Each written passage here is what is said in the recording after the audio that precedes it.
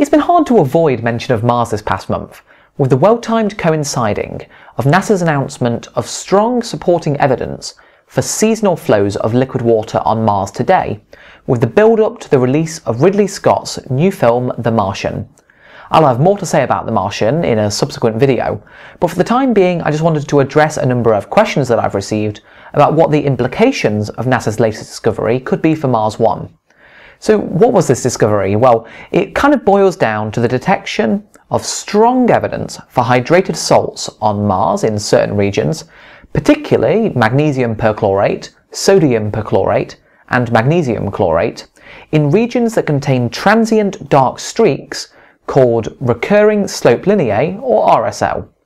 The results were based on spectral analysis by the CRISM instrument aboard the Mars Reconnaissance Orbiter and provide convincing evidence supporting a prior hypothesis that RSL are formed due to seasonal flows of running water on Mars today.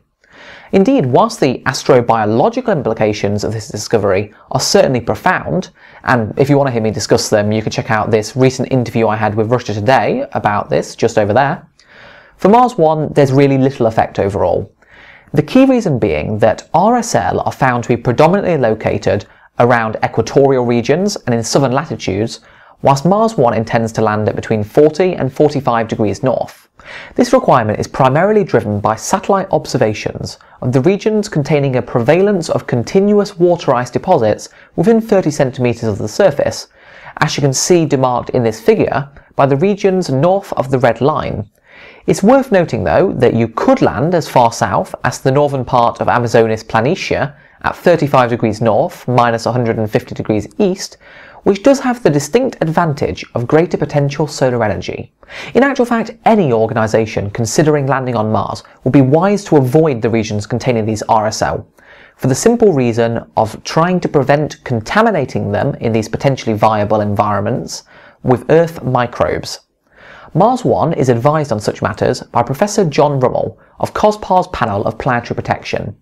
Their planetary protection policy defines a concept of a special region as being a specific area of Mars that requires at least Category 4C sterilisation for any mission landing in their vicinity, which is similar actually to the kind of sterilisation protocols that the Viking landers had to go through, which was extremely extensive. Indeed, RSL have been recently identified as one of the prime candidate regions to be classified as a special region. If you're interested though in learning more about COSPAR and actually how these special regions are decided upon and the latest up-to-date analysis, I'll post a link down below to a paper authored by Professor Rummel in the journal Astrobiology that goes into this in depth, and also to the paper about these transient liquid water flows on Mars. The media attention surrounding NASA's discovery is part of what seems to be a growing trend of public excitement towards Mars exploration and human missions to the Red Planet, and Mars 1 has been no exception this past month, with a series of documentaries released exploring the project. Firstly, there was Citizen Mars, a 5-part series of short films by AOL and Engadget that explores the lives of 5 of the Mars 100. The true strength of this series is in its ability to weave a narrative stretching from Italy, Egypt, South Africa, India, and the United States that serves to explore the incredible diversity of people involved in this global project. Personally, I think the series really takes off from episode 3 onwards, and each episode stands on its own merit, so by all means feel free to pick and choose if you're short on time. And it's also worth mentioning that the series has been enhanced by a collection of bonus videos and Huffington Post articles created by the cast, links to which I'll post down below. Now, if you're predominantly interested in the technical aspects behind Mars 1's mission, I suspect you'll be left feeling somewhat disappointed, since this series predominantly focuses on the personal lives and motivations of those involved. But not to worry, because here's something just for you. I can now reveal that Mars 1 has been working with Bigger Bang Productions to produce a series of documentaries called Destination Mars. This 5-part series is distributed internationally and online by CuriosityStream, an online digital streaming service for educational content founded by the creator of the Discovery Channel. Destination Mars examines many of the key technological hurdles required to enable Mars 1's mission to succeed. For instance, it examines survival on Mars, the Mars Transit Vehicle, as well as entry, descent and landing, just to name a few. It includes Mars One team members, advisors, candidates, independent experts, with one particular highlight actually being a series of extended interviews with Mars One's Chief Technical Officer Arno Wielders. Now I'll admit, I am partially biased because I appear briefly in episode 5 of the series, but I am genuinely impressed by the high quality production value of this series, as well as the consistent effort made to speak to key critics of the project, examining their concerns about the mission's overall profile. And genuinely, at least in my mind, overall, I think this is the best production about Mars One's mission that at least I've seen to date, so it's highly worth taking a look at. You can check out the trailer to Destination Mars just over here, but if you're ready to watch the series right now, it's available on CuriosityStream, and I'll post a link just down below.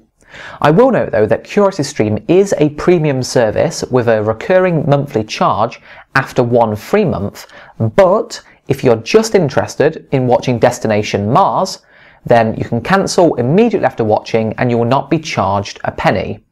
If you are interested in CuriosityStream service in general though, when registering, if you enter the code MARS1, all one word, it'll give you a 20% discount for the first 5 months.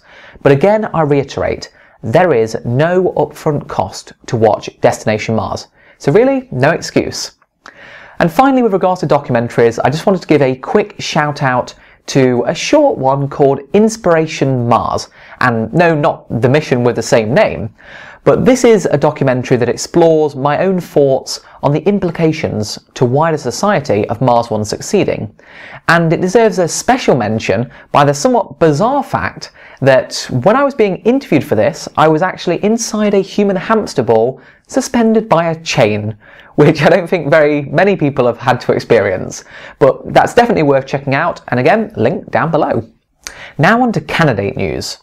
So in the run-up to the final rounds of the selection process taking place next year, in the Mars 100 we try and regularly organise candidate meetups in order to enable more informed team building and foundation once we gather for the group challenges at the simulation outpost next year.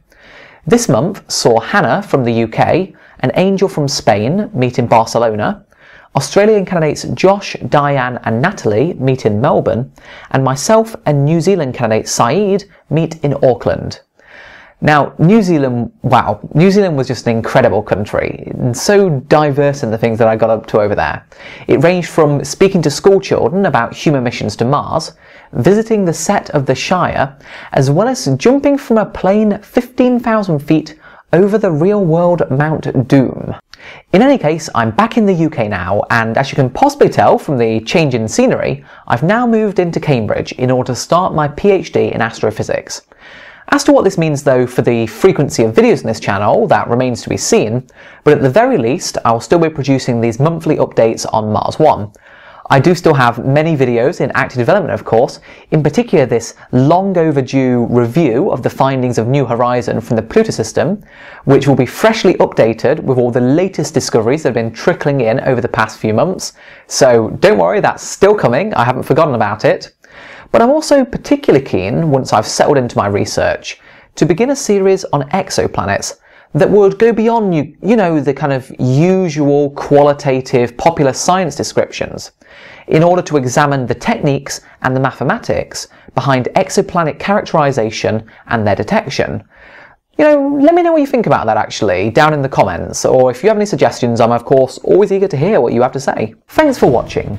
If you're new to this channel, I produce Mars One mission updates around the end of each month, as well as content on human spaceflight and planetary science.